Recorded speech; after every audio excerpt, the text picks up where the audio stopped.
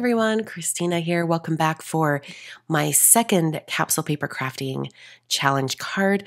This was the second card that I created while in Hawaii, and it looks very similar to my previous video because I made them on the same day, and they have similar looks to them, but I wanted to have two separate videos for each card, or one video for each card, because of the watercolor technique that I used on this second one. This one is much more straightforward. I'm going to be doing sort of a linear gradient of color, and I'm only going to be using three colors. I'll be using the same ones that I used before. I'll use that pink, a bright yellow, and a bright blue. So the entire surface was wet before I started painting, and I brought in some bands of pink and yellow. I'm going to add even more yellow. I'm really putting a lot of yellow down because I know from experience in the past that once you start getting other colors on here, the yellow can get lost really, really fast. So I'm holding up the board and I'm twisting it around and moving it around because when I see the colors start to move, I want to kind of manipulate the way that they move so that they blend in the right order. So I'm trying to not come down into that yellow too much, but I do want to encourage the blue and yellow to mix to get a green shade. So I'm going to keep kind of going back and forth and adding more yellow and more blue, and like try to pull down the yellow down into that color so that it starts to blend. But I am going to bring in some pink here at the bottom too because I want a purple shade. Even if it's just a little bit of a purple, I wanted to make sure that I got that purple down there at the bottom because then I've covered all of the different colors of the rainbow. And I'm also going to be cutting this down to a smaller piece of watercolor paper. So I want to make sure that the colors are pretty close to each other. So I'm just going back and forth and I'm holding that board up to help encourage the colors to mix. I'm going to bring in some more yellow and bring that down into the pink just to get a little bit more orange.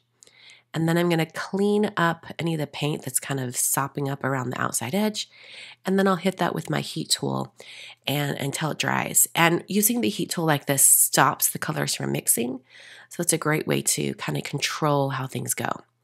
So then I use my little trimmer and I cut this down to just a little smaller, well, actually quite a bit smaller than a 5x7 card.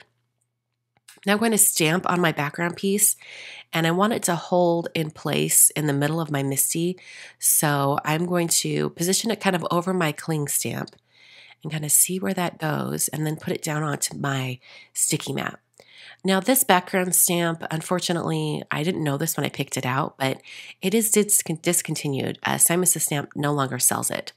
But you could use any other large alphabet stamp like this, or even take smaller alpha stamps and build your own background if you want a similar look. So I'm going to be stamping this in VersaFine Onyx Black ink. And this was the original idea for my card. I wanted to have a colorful background with the alphabet background stamp stamped over top in black. And if you go back to the beginning of my last video, you kind of see a card sketch that I did, and it looked exactly like this. But as we discovered when I was painting that other watercolor background, I didn't want to cover it up with the alphabet. So that's why I ended up going in a different direction for that card. So I'm going to stamp this twice. I did re-ink that stamp, and I stamped it twice just for a better impression. And it did darken it up a little bit, but the texture of that watercolor paper didn't allow for a completely black stamp. And then took some gold paint. This is from my Christmas set of paints from Yuli Watercolors. And I just ran it along the edge. This is going to give it a little bit of a gold edge. And I'm doing this because I am still planning to use some gold glitter paper for my grading like I did on that first card. And I wanted to have another instance of gold on the card just to help it tie it all together. This is a very small detail. It's really not that noticeable on the finished card, but I thought it was a fun thing to include.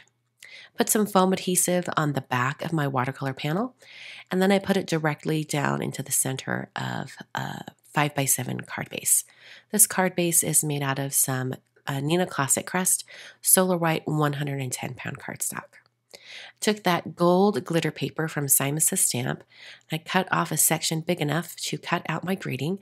This is the Best Day Ever die set from Simon. And so I cut out the words out of the gold glitter paper. And then I also cut it out of some white cardstock 3 more times, stacked the 3 white, and then put the gold glitter one on top. So this is actually 4 layers, but the bottom 3 layers are white. And I also have that shadow layer cut out of white as well. So I'm gluing everything together with a little bit of honeybee precision glue. And then I put some glue on the back of my stacked die cuts and put those directly on top of that shadow layer. This is going to give it a nice stable base for the words to sit on. So after I had that adhered, it looked so good. Look how fun that looks. It's nice and thick and substantial. I used my tweezers to clean up a little bit of glue that was squidging out. And then I grabbed the Tiny Words stamp set and I created a little black strip with white type on it that says birthday wishes. I did exactly like I did in that first video. And then I assembled my card. I just put that little black strip right below my big greeting that was adhered using foam adhesive. And that finishes the card. So let's look at the 2 cards side by side, and you can see how they have essentially a very similar look, but just one has that black alphabet stamp. So those are my first 2 cards that I made in Hawaii.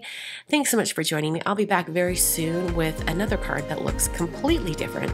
We'll be going in a different direction. Thanks so much for watching, and I'll see you guys in another video very soon.